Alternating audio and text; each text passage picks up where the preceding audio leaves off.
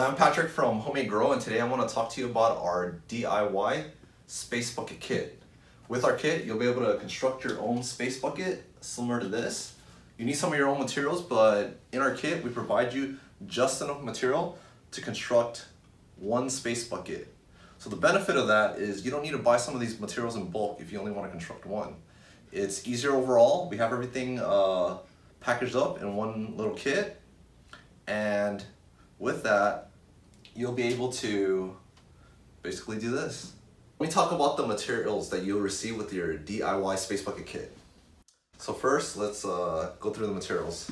So in your space bucket kit, you'll receive a guide for the fan outline that you'll need to cut into the bucket, a guide for the LED outline, a PVC stand for the bucket so you can have self-watering, a Sharpie marker to draw some of the outlines on the bucket, a 2-inch guide to tell you where to draw the lines on the bucket so you can cut the buckets, 14-inch reflective tape, 13 pieces of this, 12-inch reflective tape, 13 pieces of this, 4-inch reflective tape, 13 pieces of this. And it comes with a fan, a power strip, a 12-volt power adapter, a carbon filter, a fan adapter, screws for the fan adapter, a wicking rope, 2 pieces of rope to lock your buckets in place, a 24-hour timer, and a fabric grow bag. So all this comes in your kit. You basically don't need to buy the material in bulk. We package it up so you can create your one space bucket. So here are the things that we don't include. The materials you'll need are some duct tape and 3 dark buckets, preferably black so that light doesn't get out of the bucket. You want to not use a white bucket. So we have 3 right here, and these are the tools you'll need. You'll need a set of pliers, a screwdriver, a utility knife to cut the bucket, a pair of scissors, and a drill with 2 drill bits, a 1/4 inch drill bit and a 1/16 inch drill bit.